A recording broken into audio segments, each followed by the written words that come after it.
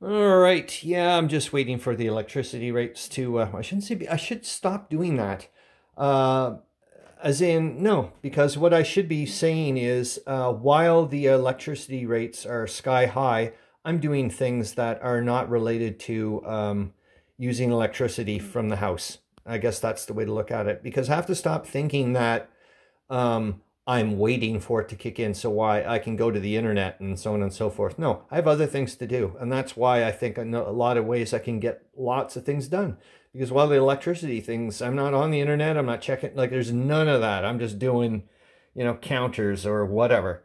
But so here, hopefully it's not too herky-jerky. Yeah, I'm just getting ready for the Saturday live stream and putting out these little markers to show where the starting positions are for the Second Battle of Ypres and Artois, as it's called in the Western Front de Welktrieg module. So this is the scenario-specific thing, and I was setting it up, and I wanted to use it small enough so that way we can later on take a look and start seeing some of the names. Hold on, I actually have to get my reading glasses.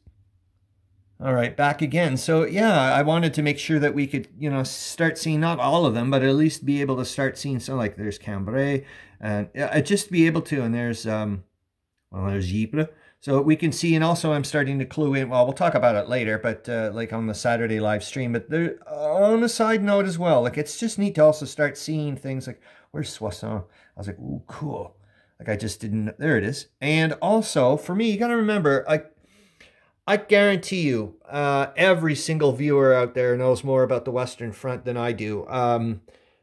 For me, this has like been a sideshow. It's just this, oh yeah, that's been going on as well kind of thing, because I've been so focused on the Eastern Front, and I've missed lots of, once I started doing the week-to-week thing, and the way it's going, I've missed like the Miracle on the Marne stuff and all that, whatever. So I don't know any of the, like it's gonna, I'll eventually find out about it.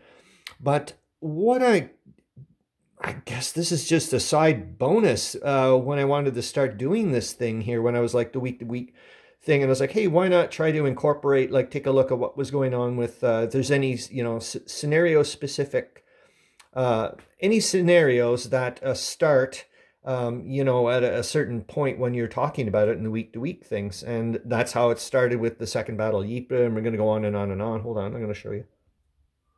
So yeah, so I mean, some of you guys know about this. So I have this on my wall, so that way for 1915, and then day by day I'm using the black button.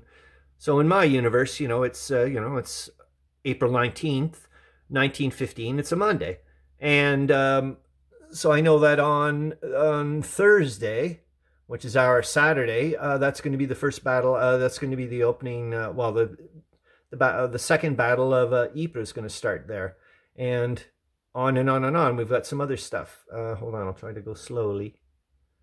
See, I just color-coded, so that way later on we can go. But here's the, like I said, here's the neato thing. Hold on, we'll go back to the crazy map.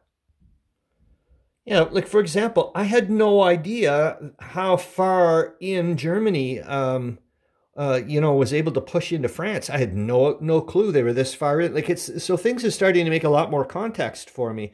And I've still, oh my God, I'm only at the beginning of 1915, so this is totally cool.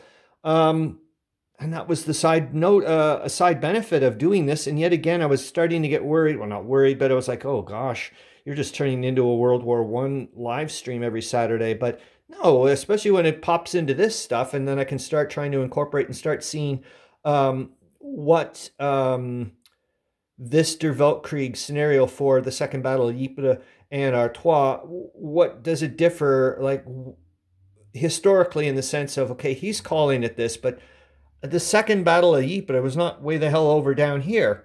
You know what I mean? It was way the heck over here. It was just this, so it's a different scale. So is that why he added in the and Artois, that type of stuff? But we'll talk about that on Saturday. But yet again, like I'm just saying, like wow, what a side. Beautiful side benefit to all of this stuff. Sorry about the herky-jerky. That's just the way it is. Yeah, probably more stuff I could have talked about, but whatever.